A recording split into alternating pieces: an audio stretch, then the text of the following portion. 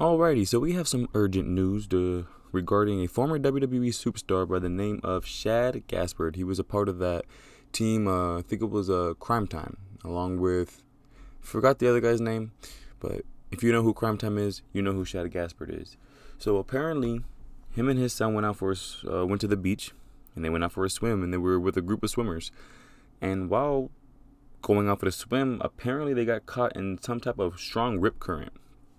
And a rip current is basically just like a strong wave that pulls you from the shore, which means it basically takes you deeper into the ocean. Especially when it's strong, it could be very hazardous to humans. And in this case, his son was found. Some of the group of the swimmers were found, but Shad has not been found yet. And this was on Sunday. Today's Monday, and it is 3:35. So it's not looking too good. We don't know where his whereabouts are, and the family put out a post saying, if you see him, please call 911 or DM his family.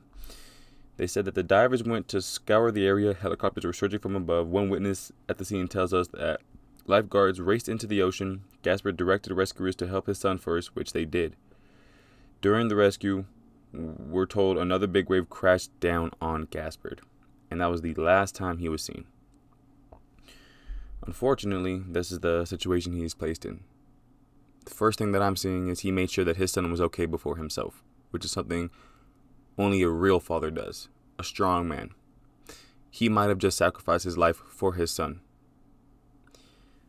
And that is the current situation of the former tag team partner of Crime Time, along with his partner JTG. And let's just hope for the best. Let's just hope he's okay. And it's been almost a day. It's not looking too good. All I know is that at the end of the day, he sacrificed his life for his son. So prayers to that entire family. And I hope nothing but the best outcome.